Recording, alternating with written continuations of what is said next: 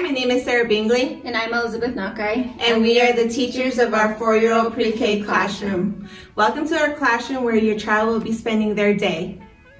We divide our classroom into centers. Each center focuses on different area of learning. We choose the materials and activities for each center very carefully to best meet the learning needs of our students.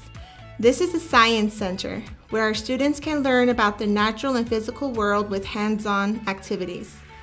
Each child has their own special cubby where they can put any artwork that they will take home at the end of the day, as well as anything else that needs to go home.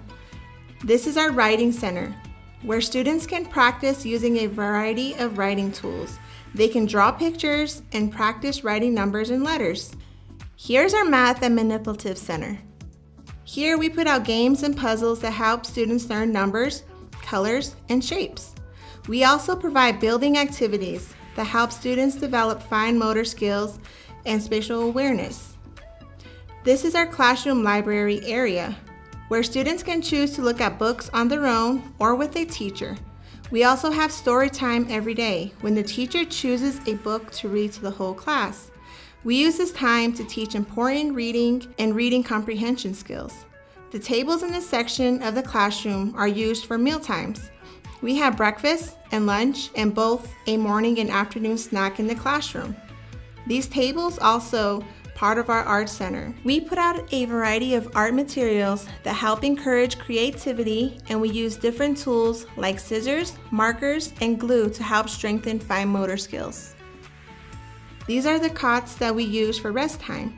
Each child has their own cot that they get to rest on every day after lunch. Our rest time is 30 minutes, but if a child is still awake after 15 minutes, we give them a book to read quietly until we turn the lights back on. The area of the classroom is where we have circle time and story time. Each child is assigned a different color spot to sit on. We use these large group learning times to teach a variety of skills like numbers, letters, shapes, social emotional skills, and much more. Here's the Music Center. Students can play an instrument, listen to music, and make up their own songs and dances. This is the Block Center, where students can use their creativity to build a variety of structures. We also put out animals, people, and vehicles that our students can use to enhance their pretend play. Here is our Dramatic Play Center. This is where a lot of pretend play happens. We have dolls, a kitchen, and all sorts of props.